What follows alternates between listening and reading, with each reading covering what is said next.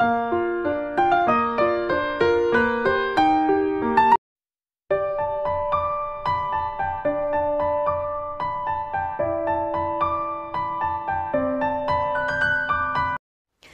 everyone and welcome to my channel Learn with Pritha. This is my third video in the series of cracking the job interview. So if you have not seen my other two videos, you may visit the I button above or go to the link in the description box to watch those two videos.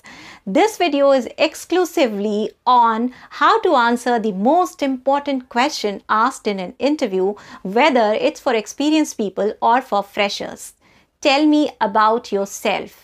Yes, this is the most common sure-shot question to be asked. It may be asked in different formats. They may ask you, tell me about yourself. They may ask you, take us through your profile. They may ask you, introduce yourself. They may say, take us through your resume. It could be in terms of any terminology, but the intention of the question remains the same. So let's understand that what is the intention of an interviewer for asking this question, or why is this question asked in every interview?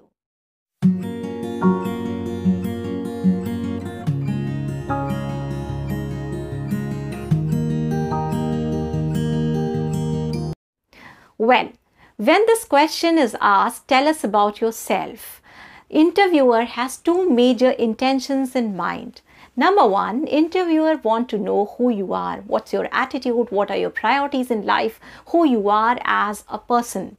And the second intention is to understand if you are a good fit for the job. Apart from these two major intentions, the interviewer also has certain minor intentions in mind. Interviewer is trying to give you some time to make yourself comfortable. Since this is the question assumed to be the easiest question, it's about you. And it is assumed that you are knowing about yourself well. At the same time, interviewer is trying to build a bond with the interviewee. This is also the question in 90% of the cases decides the future flow of your interview. 90% of the candidate gets rejected or selected on the basis of this question. So you can know very well how important it is to understand why this question is asked and how should you answer this question. This question needs to be answered in a particular structured way. To tell you a secret, when I gave my first interview, I was very confident that I'll be able to answer this question. After all, it's about me. But when I sat in the interview and this question was asked, I was thinking, should I tell this? Should I include this? How should I begin my introduction? Oh, how long should it be? What should be the format? That is the reason you may know about yourself, but if you haven't planned the structure of this answer, if you haven't planned the flow of this answer, you won't be able to do justice and you won't be able to make your first impression. This question helps you to build your first impression, and we all know that first impression is the last impression. So I'm sure you would like to make this impression as good and awesome as possible. So in order to make it awesome, I will tell you what should be the structure of the answer of this question. You may do a little twist as per your requirement, as per your choices and priorities, but the basic framework can be of this kind. First thing that you must include in your introduction or answer to this question is your greetings. If the interview is before 12 p.m., then you may say good morning. If it is between 12 p.m. to 5 p.m., then it's good afternoon, and post 5 p.m. it's good evening. Once you have greeted the interview panel or the person who's taking your interview, then you must thank that person. Now it depends. Suppose this is the second round, then you may say that, thank you so much for shortlisting me in the first round and giving me the opportunity to attend the second round. If this is the first round, you may say thank you so much for giving me this opportunity to express myself and to share about me. It can be in any format, but you must thank them for giving you an opportunity to attend this. Second, you must tell them your name. Now you may assume that, come on, they already know my name, everything is there in the resume, and in fact they may say, hey Rahul, tell me about yourself. So that itself indicates that they know my name. whatever it is, whether they know your name or they don't know, but there is a formal way of introducing yourself, and it is expected that you introduce yourself in the similar manner. So you will have to introduce yourself by telling your name. You can say, I am Rahul Khanna. You may say, my name is Suhail Khan. But the biggest mistake that people do in introducing themselves is they use a term called myself. It is a big no for myself. Myself is a possessive pronoun, and it is assumed the moment you use this, that means you are talking in a very selfish way. So you should never use myself. Don't say myself Rahul, myself Preeti. Rule that need to be kept in mind when you're answering this is that you must have smile on your face, and you should feel proud to tell your name. After all, you're proud of yourself. So by telling your name, you're saying you're proud of this person. Also, many people ask that should they be telling their full name or just the first name. You should always introduce yourself with full name. Don't say your first name only. And do not add Mr. or Miss or Mrs. in front of your name when you are introducing yourself. Third, tell them about the place from where you have come. So place can be told in just one line, that I belong to, say, Agra, I belong to Delhi, or I am from Bombay, or I am resident of Chennai. These are the way to tell about the place to which you belong. Now, in case you belong to a place which is a smaller place and it may not be very popular and not known to everyone, then what you can do is, suppose you belong to a place called Itonja in Uttar Pradesh. So instead of just saying I belong to Itonja, you can say I belong to Itonja, Uttar Pradesh. So you can tell the name of that specific place which you think may not be known, and then add on the name of the major city or the city which is near that place, so that people are able to get related to the actual place to which you belong. Fourth, about the family.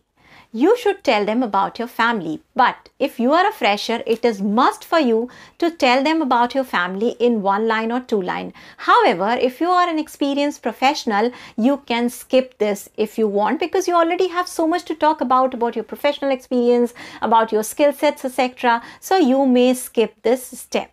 Now, when you are telling about this family as a fresher, you may just say that apart from my parents and grandparents, I have 2 siblings. Do not get into the history of my sister is in class 3, my brother is in class 9th, they study in this school, they are very naughty, they want to play this game, they watch this. So do not go, or my uncle is an IPS officer. Don't go into the details of this. They are not interested in knowing about it. Number 5.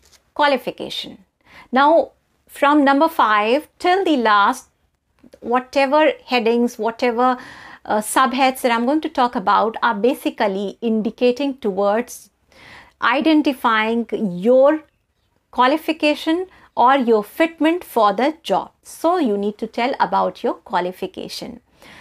You can tell about your qualification, but always remember that no abbreviation should be used. For example, I am BBA from NIMS.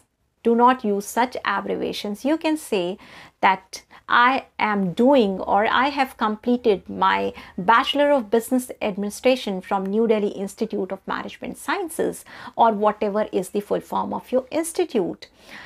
In case it's a very popular college, you must ensure that you take the name of the college, and in case you feel that it's not a popular college, it's just an average college, you may ignore it. Now, if you are a fresher, since you do not have much to talk about, so when you're introducing yourself in terms of qualification, you may say that I am doing my Bachelor of Engineering with focus on machine drawing. Or you may say I am doing my law with focus on cyber crimes. Or you may say, I'm doing my Masters of Business Administration with focus on entrepreneurship. So that tells a bit more about yourself, and it helps to differentiate yourself from the rest of thousands of candidates who are sitting outside and they are having the similar qualification like you. Sixth is your additional skill set or your additional qualification. Now this includes something which is outside your regular curriculum of your professional course that you're doing or your degree course that you're doing. So it can be like you have learned some other languages, you can talk about it. You can say that I have done certification course in German and French.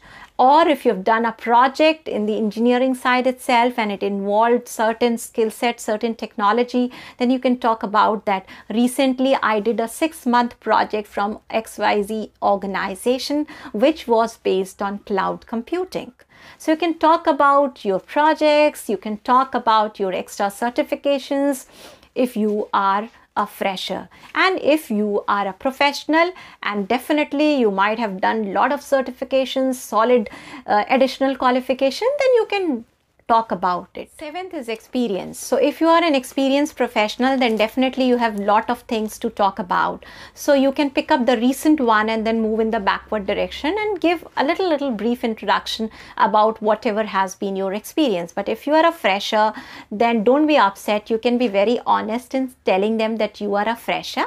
However, you have done certain courses, certain skill sets are acquired during your 4 years, 3 years of degree course, and you can code those skill set like any particular languages, Java, .NET, or if you have done any certification in Tally for the accounting, or if you have done any certification in terms of risk management, or you have done any certification in terms of understanding particular labor laws, etc. So you can talk about them as your experience, and you can tell them that these are the theoretical exposure that I've got, but I'm sure they'll help me to get into my working mode and I'll be able to understand them better with these basics being already built through these certifications or courses. Eighth is achievements. Now, if you are an experienced professional, then I'm sure you'll have a lot to talk about, and you might have done a lot of justice to your profession till now. You may have 7, 8, 10 achievements. So don't be pompous. Don't be superlative in terms of telling everything because you feel that, hey, I have been a great achiever. You can pick up 2, 3 best of your achievements and talk about them. For example, if you're a sales manager, you're giving an interview for the sales manager position, then you may say that I have been a sales manager for past 7 years. I have led a team of 8 people, and our team has been able to bag the best sales team award for last 2 consecutive years. So that itself talks about how well you have been doing as sales manager, how well you have been doing as a team player, and how well you have been doing as a leader to guide your team.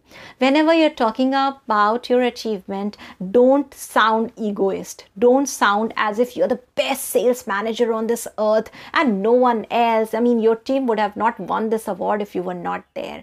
Try to show that you have many other qualities and try to be humble. But at the same time, putting it in front of them that yes, these are the achievements that are part of my professional career till now. If you are a fresher, then definitely you will not have professional achievements. So if you have done a project and probably there were many other interns over there, or there were many other people who were part of this project and you were given the best candidate for the project, then you can talk about it. Or if you have been a good rank holder, then you can say that I'm happy to tell you, or I'm happy to share that I have been among the first 5 rank holders of my college throughout my academic career, throughout my academic life. So you can highlight that. Or if you have done something which talks about your any award, any recognition which is worth mentioning. There is something which you've done as part of a club leader, as part of a club in charge, you've done something as part of your college life and it is worth mentioning, then only please mention. Ninth is hobby.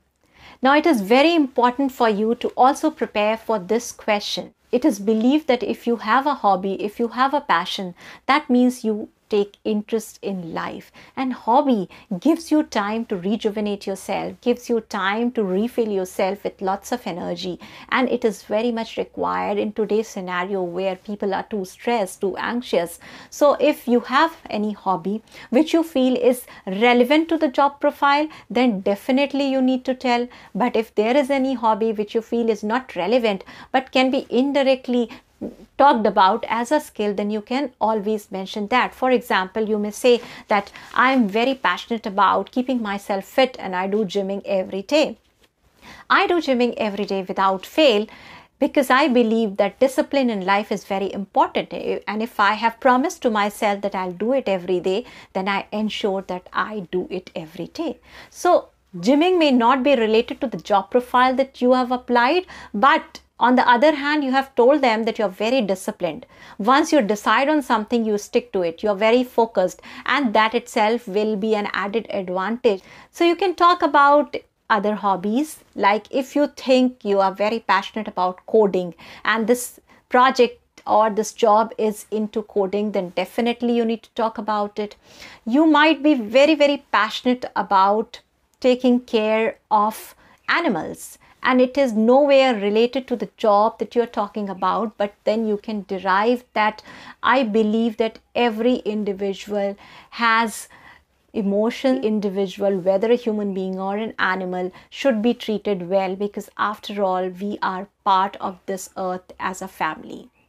So by telling this, you are telling them that you are empathetic. You are telling them that you care for others, and indirectly you're telling them that I will prove to be a good team leader. So these are various ways in which you can portray yourself. Few basic tips that you need to keep in mind is that when you are going for an interview, you must have read the job description very well, because there are many vocabulary, many terminology that you can pick up from there and use when you're describing yourself.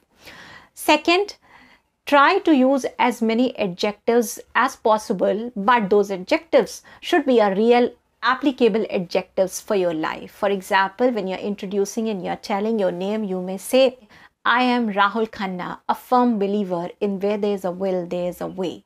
So you've quoted a quality of yours, but you have very well used it during your normal course of discussion. So that will make them understand that you're very well aware of your own potentials, you're very well aware of your own qualities. Adjectives like vibrant, energetic, flexible, collaborative, empathetic, open for challenges. So these are certain things, team player, these are certain adjectives that can be used whenever possible to talk about your personality, because corporates are looking for these kind of people. Sometimes when people go for interview and if they are not very good in English, then it becomes a challenge for them, and they start believing over here that after all there are so many candidates who can speak so well, so definitely their probability is less. Please understand, an interviewer is not going to judge you for your grammar, is not going to judge you for your hard, pure English until and unless the job is of an English tutor, of an English faculty, or a communication trainer, or a communication head. They are just trying to see that you are able to communicate yourself, you're able to express yourself, and you'll be able to work in a team environment where you have to do a lot of interaction with people, and majority of interaction these days definitely happens in English. If you do few errors, small errors here and there in terms of grammar, it hardly matters.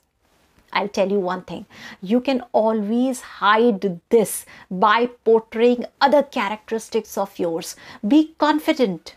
Look into the eyes of the recruiter. Build a bond with the recruiter. Show that whatever you're saying is true. Tell them that you are an honest person, you have confidence in yourself, and you are passionate about working with them. That itself will suppress any other error that you commit, and it will be the highlight of the interview. So I'm sure you are going to benefit from these tips. If you liked my video, hit the like button, subscribe, press the bell icon, and don't forget to mention in the comment box that which other topic you would like me to take up in order to continue our series of learning. Till then, stay happy, stay healthy, and go and grab your dream job.